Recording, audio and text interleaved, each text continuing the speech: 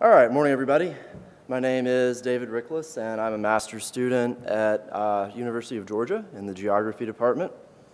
So my work deals pretty broadly with vulnerability to natural hazards, how we represent it, and how it's produced and experienced. But I have a background in GIS and spatial analysis.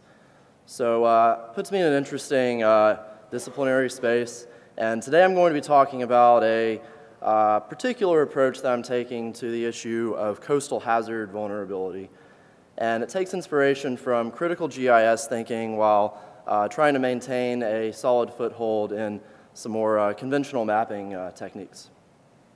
So I'd originally intended for this talk to be more about the design aspect and representing qualitative data visually, but it ended up that the project is not actually at that stage yet. So that's just how it goes sometimes with research. So this talk is going to be fairly conceptual, a little bit of a change of pace maybe. Going to deal with the role of cartography in constructing and interpreting this idea of vulnerability. So the thinking behind this research comes from three main branches of theory: social vulnerability, critical GIS, and local or embodied knowledge. I'm going to break these down one by one and then try to draw them back together.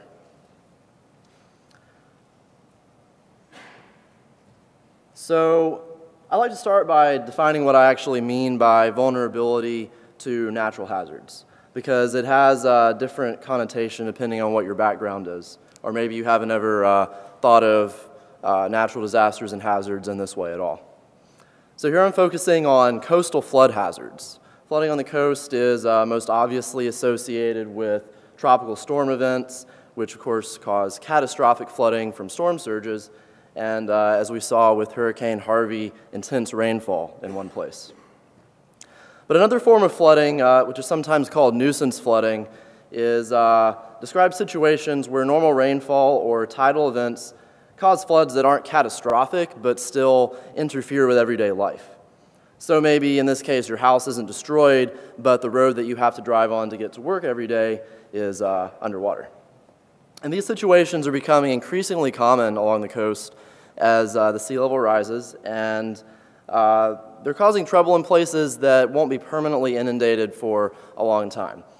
So this is generally my focus, this idea that it's becoming increasingly difficult to live along the coast, yet at the same time, obviously lots and lots of people do. So how are they going to respond by migrating, by adapting, and how is that going to be differentiated? Now when I say vulnerability, I'm largely talking about social vulnerability. So it's pretty well established that the adverse effects of what we call natural hazards, floods, earthquakes, etc., are unevenly distributed. That's a pretty classic geographical idea. This is partly a function of physical location, of course, but it's inherently related to social processes. And I have a classic quote here that sums it up. It says, "It is acknowledged among geographers that there is no such thing as a natural disaster. In every phase or aspect of a disaster, causes, vulnerability, preparedness, results in response, and reconstruction, the contours of disaster," and I really like that phrasing, "and the differences between who lives and who dies, is to a greater or lesser extent a social calculus." So Neil Smith wrote this following Hurricane Katrina, but I would argue that it applies to less devastating events just as well. And these days, pretty much all studies of vulnerability understand it to be a social phenomenon, or to at least have an essential social component. All right, so here's some maps. There is an impressive body of work, I think, that tries to quantitatively represent and visualize these factors that influence vulnerability and map them to predict differences in recovery. For example, the social vulnerability indices developed by Susan Cutter and by the CDC combine physical and demographic measures of exposure into a numerical score. That's what's represented on the left here.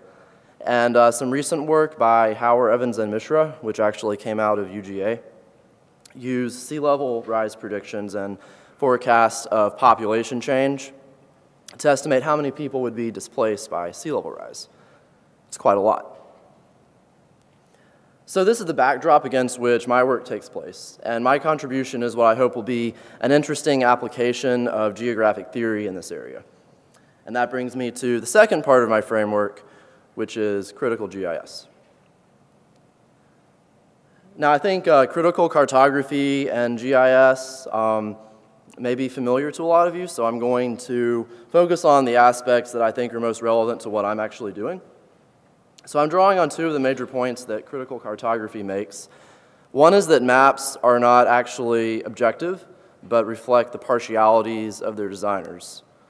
And the second is that they help actively produce the spaces that they represent. And so I think these are really interesting concepts that I could spend a long time talking about, but I'm going to leave it at that for now. I'd be happy to talk more later if anyone's interested. And critical GIS, then, to a large extent, applies this thinking to geospatial technology, right? So it asks questions about the role of GIS in society and what it means for GIS to be given the authority that it is. I think anyone who's ever made a map and like introduced it to somebody has had that experience where you put data on a map and people generally assume that it's correct. At least that's my experience. If something is on a map, people trust a map. And that's not a bad thing, but it's something we need to be conscious of as we're presenting data and information in a certain way. So there's been an interesting dialogue going on there, and for my purposes, one of the key ideas that emerged from it is that social scientists who use GIS should be aware of the communities they're studying and try to bring those folks' needs into the foreground. Now, this isn't a new concept. It's existed for a while in science and technology studies and feminist geography. They've been questioning the idea of objectivity and have argued that we should embrace the partiality of knowledge, use it to emphasize the perspectives of people who are not scientists, and those people have at times been marginalized in the scientific conversation. I do think there's still some big epistemological differences there that I'm not going to wade into, but in general, I think people like me with a background in GIS are becoming more receptive to this notion of elevating local knowledge. And that's a good thing. I think you could say it just as easily for cartography. So what this means for vulnerability mapping is that we need to look closely at our representations and what they actually mean for the places and the people that we're studying. Obviously, we don't expect a map drawn from aggregated data to capture the richness of variation that you would see in real life. But since GIS models are used to guide some really important decisions, especially with regard to natural disasters and natural hazards, I think it's important to understand where and how the model or the map diverges from people's experiences. Because people do know how they experience something like a flood. They understand that in a different way than scientists maybe, but I would argue in a way that's worth considering.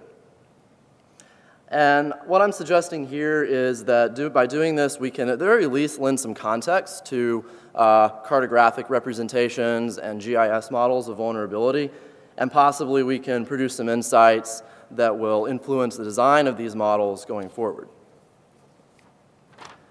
So the concept I'm developing here is to consider a more conventional geospatial study alongside non-expert knowledge and to find where they're similar, where they diverge. As the work progresses, I'm going to engage with some community members and better understand how well the Social Vulnerability Index represents their experiences. To do this, I'm going to be working with, well, I'm currently working with the survey, and I will soon be working with some interview data as well. So I have access to a georeference survey of about 800 people along the coast of Georgia. It asks questions about their perception of tropical storms and sea level rise and their plans for adaptation. And then I'm in the process of setting up some interviews to go more in depth. So hopefully the result will add some context to the Social Vulnerability Index that I'm working with. I think it's an interesting exercise in engaged research anyway. Now, running a little short on time, so I'm going to go ahead and wrap up in a minute here. I do of course, need to acknowledge that doing this type of work brings to mind some really difficult questions regarding engaged research. What is the community? How are we defining that? How should we interface with them as scholars or as GIS and cartography practitioners? And how does this community-derived knowledge interact with the more authoritative forms of knowledge that we might be used to seeing at an official level?